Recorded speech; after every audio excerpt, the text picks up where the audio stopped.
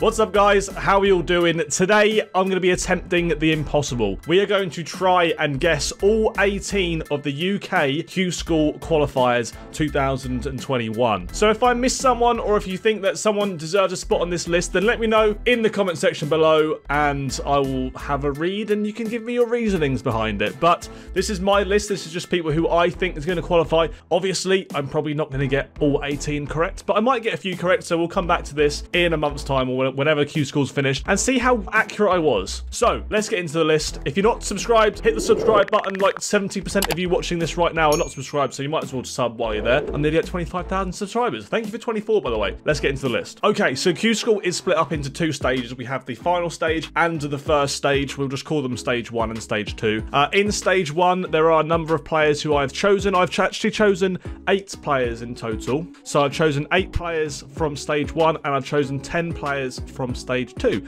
So let's start up at the top of the list. Number 1, my first player who I think is going to qualify through Q School 2021 in stage 1 is Niall Colton. I think I said his name right. I probably didn't. I apologise, Niall. I know he watches my videos sometimes as well, so what's up, bro? I think he qualifies. I think he qualifies through stage 1, and I think he gets a tour card in stage 2. Now, my reasonings behind this is he's had a really good season. It's been, even though it's been like I'm going to say this now, it's been a very weird season, 2020, but we're going to go with the stats anyway. So, 2020, he had a season high of 104.4 average. He averaged over the whole year 87.96, and he got some good results. He played well. He did well. So, yeah. Niall is my number 1 pick. Then we have got Danny Baggish. I think a lot of people are expecting Danny Baggish to get through Q School. I certainly am. I know he recently had COVID, so hopefully that's not going to affect his darts when it comes to Q School, but I think he's too good not to get a tour card, so Danny Baggish, season high of 100.8 and a season average of 92.38. I think he gets a tour card, and I think he gets one kind of comfortably. He probably wins a day. If he's playing well, he probably wins a day and gets one on merit. Next up, Stephen Burton. Quite local to me. I've played him a few times. One of the best games I've ever played was against him and I still got beat. So he's a good player. Not saying that I'm a good player, but he is a good player. He's had a season average of 86.1 and a season high of 101.6. Probably, I think he's the lowest running season average in my... He's the lowest running season average in my whole list, but I do think he's more than capable of getting a tour card. Probably should have got a tour card last year, but it was like between him and Lisa Ashton, so who knows, but I'm going to say Steve Burton on my 3rd pick. Next up, we have got Matt Campbell. Didn't play a lot of darts last year, but he did play in the World Championship and he made a really good account of himself and the World Cup of Darts. I can't forget the World Cup of Darts. Very, very good player. I think, like Baggish, he's one of those players who, if he turns up and plays well, I think he qualifies, and he probably qualifies on a set day. He probably gets there on merit without even having to worry about all the merit. I think he's that good. I think he is that good. He's a very good player. So Matt Campbell is on my list. Next up, we have got Nick Fulwell. Now, you know when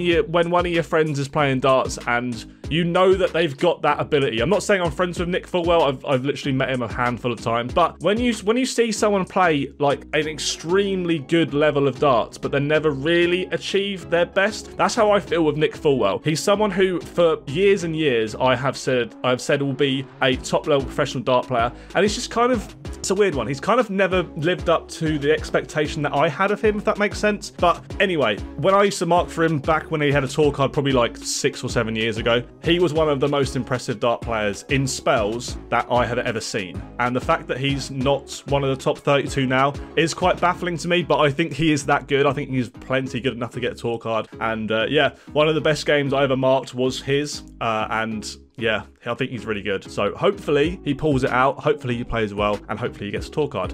He has had a season high of 101.1 and a season average of 87.23, by the way.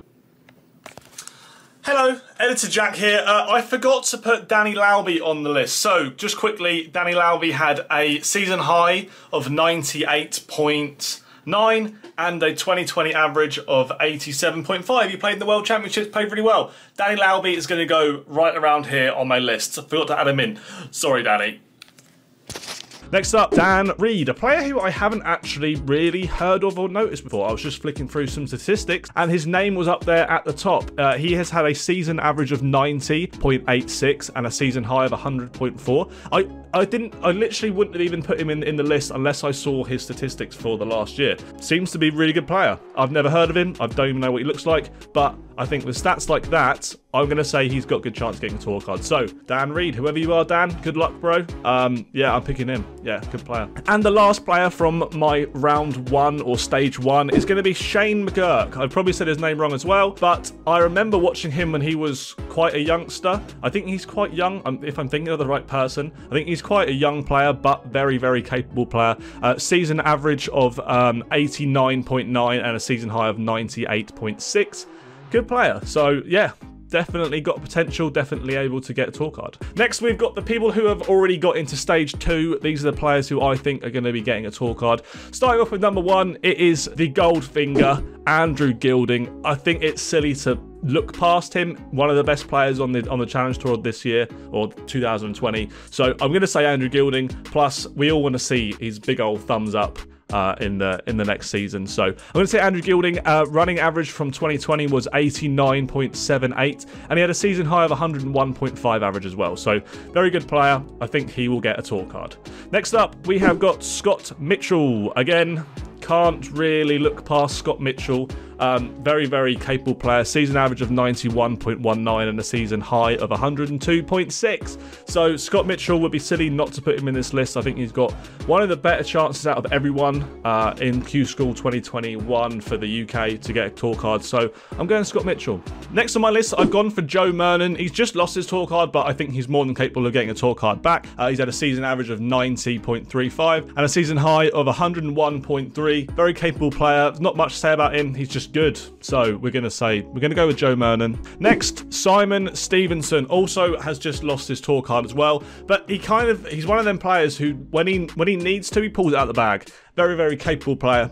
Season average of 87.46 and a season high of 99.1. Not the highest statistics. He's actually the lowest statistics of the players who I've picked from stage 2, but I think he's more than capable of getting through. So I'm going with him. That's what we're saying. We're gonna put our trust in Simon Stevens. Next up, I've gone for Robert Thornton. It would be really silly to exclude Robert Thornton from this list, so we're gonna put him in. He's had a season average of 89.4 and a season high of 100.5. I think he's more than capable. I think he's got plenty of experience to get through this field of players. I think he'll do it fairly comfortably as well. I think he'll surprise some people this year when it comes to Q School and who he manages to beat and how comfortable he does beat them. I think his experience is probably the best in the field. Maybe a couple of players who have a little bit more experience than him, but not many. So yeah, I'm going to go Robert Thornton. Next up, Conan Whitehead.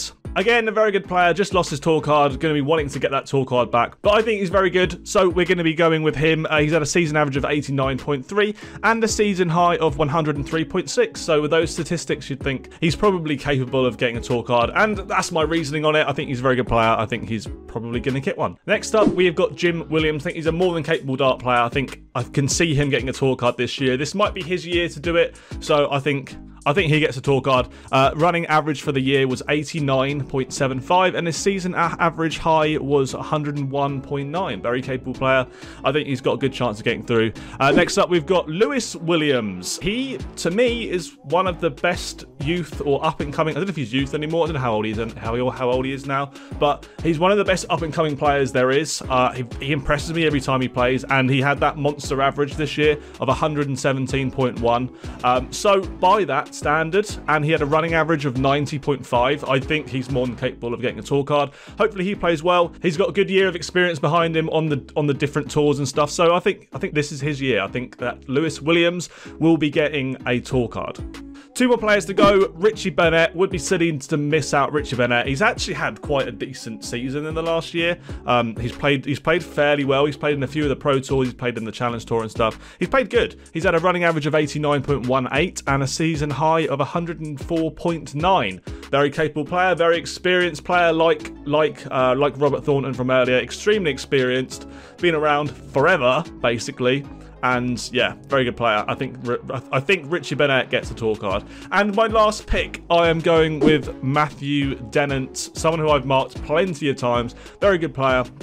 season average of 88.9 and a season high of 101.6. He's a very good dart player. I think he gets a tour card.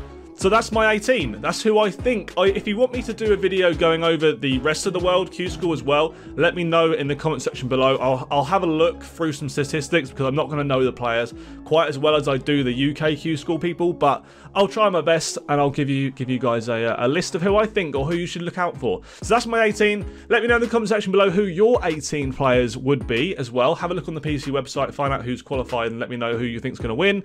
And yeah, thanks for watching the video, guys. Hope you did enjoy it. If you did, smash a like on it and subscribe if you're brand new. Thanks for watching the video, guys. Hope you have a good rest of your weekend. And yeah, enjoy Q School 2021. It's going to be good. I'm looking forward to it. I'll be streaming the stage 2 as well if you want to come over and check out the channel.